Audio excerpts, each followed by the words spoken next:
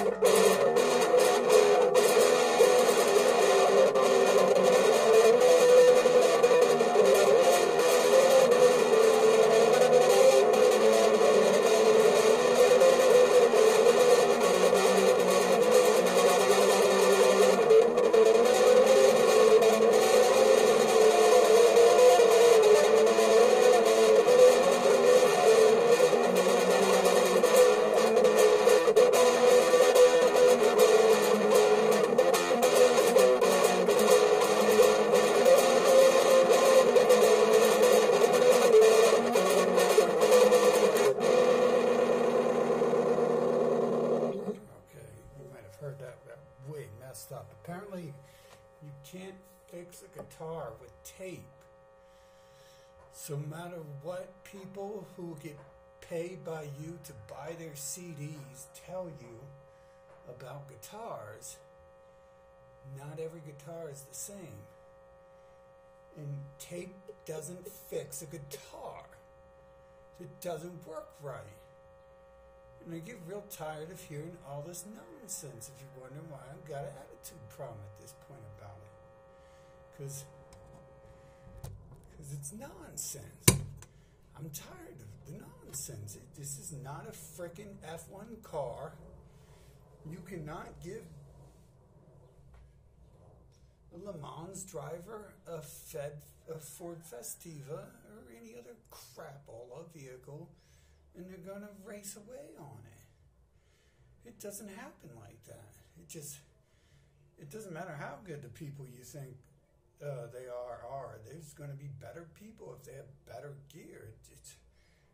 If you're the best Ford Festiva racer in the world, it doesn't matter how good you are. You're the best. But there's Hoonigan. Hoonigan's going to burn rubber around you. Hoonigan's like one of the best racers out there, right? Hoonigan might be the best. How many of these people you think can drive like Hoonigan? And there's like one. You're asking who the hell is Hoonigan? Yeah, he's not Bobby Rahal. He's not a Dale Earnhardt. He's not a Le Mans driver. He's a stunt driver. He's a guy who does crazy, retarded stuff. You watch his videos and you're like, I died like 7 million times attempting the first 10 seconds of this. And he's alive. Because he could do it. He had the right vehicle.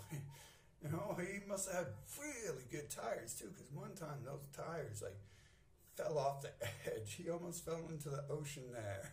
He fell off the pier. The car did. And somehow that tire like kept spinning against the wood and pop back up, and it's like, that is not a normal tire. It doesn't matter how good your friend who is driving 250 miles per hour in the city limits is doing. It doesn't matter how many swerves and burnouts they can take in their little cars there, man. I'm telling you, what matters is that Hoonigan had the proper tires. And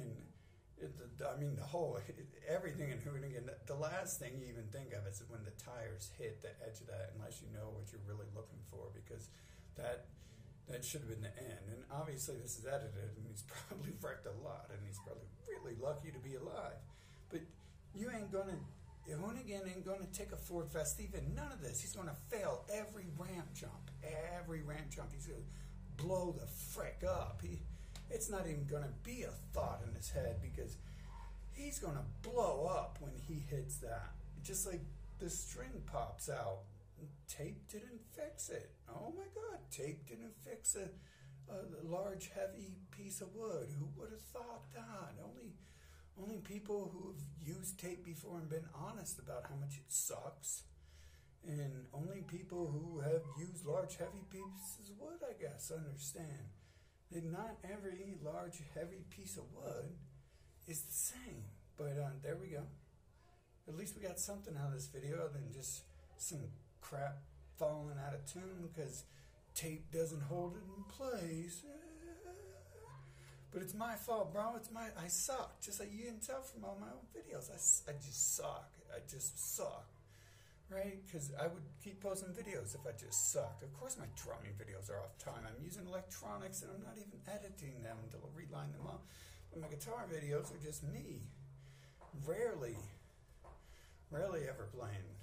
Sometimes I was playing other music, but rarely. It's not me, bro. It's these people lying to you about everything is equal and stuff.